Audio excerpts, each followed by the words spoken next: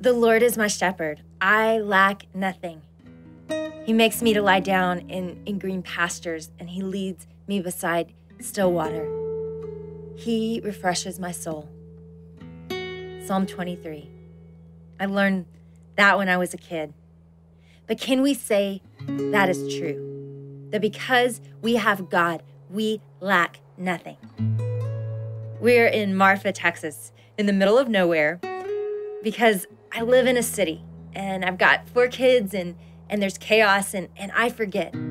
I forget that God is real and that he matters more than any other thing on earth. I love being in fields and in places that you can actually see the stars. It makes me remember. It helps me to remember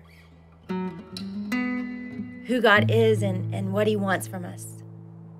So we're going to go on a journey.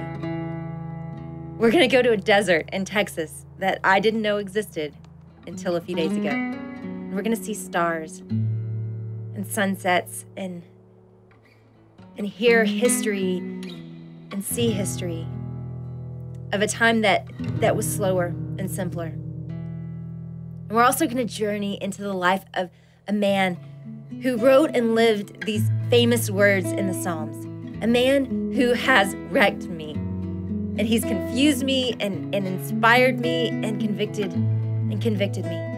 David was a king thousands of years ago who God chose. And David was also this mess of a man. But he actually believed that God was real and he lived like it.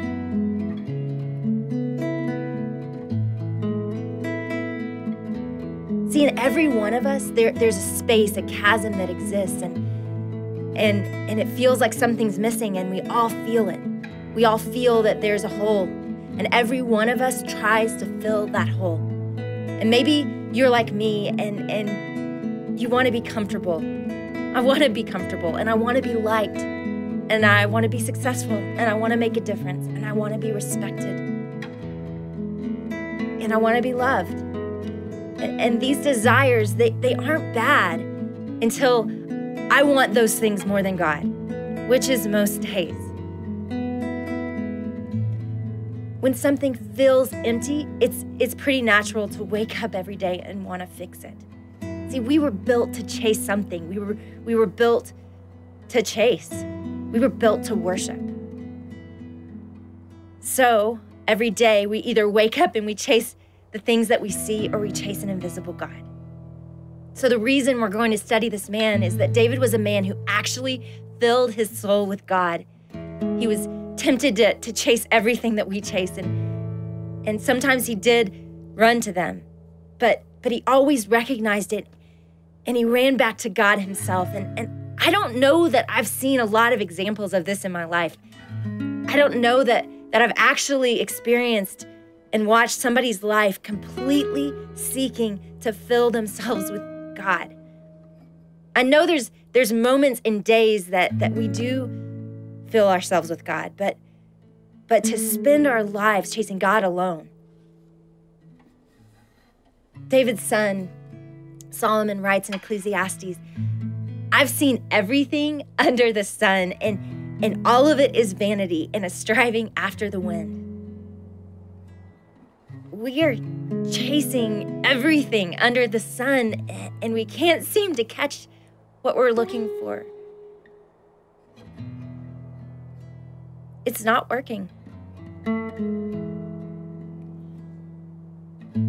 It's because we're trying to take wind and make it feel like concrete. See, David was imperfect. He was messed up. Honestly, if he lived today, he'd probably be in prison. The dude was a wreck, but he was abandoned and single-minded and completely in love with an invisible God. And he lived absolutely surrendered. And as you read the Psalms, you're going to see a man who actually was satisfied with God alone. In Psalms, David says, "My flesh and my heart fail me, but you, God, are the strength of my heart and my portion forever." That sounds good.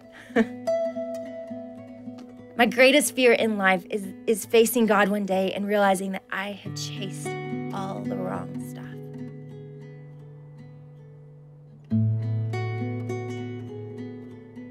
Later in Ecclesiastes, Solomon says he's chased it all and that none of it has satisfied him. And he says it's because God has put eternity into our hearts.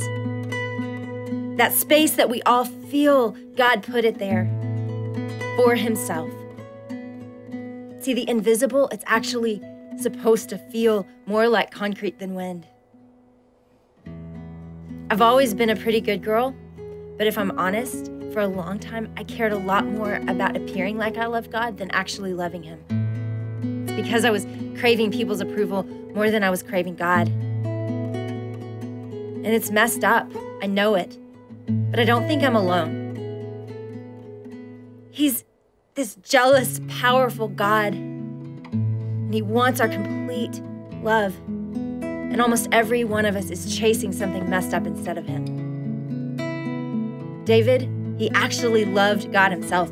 He gave his life to this deep relationship with God. God was David's main pursuit, and loving God made for this incredible life. He was secure and courageous and humble. And he carried this perspective that this life was going fast and that how he lived this life mattered. See, we chase God and we get something solid instead of wind. But we have to start by being honest. What is it that you're chasing?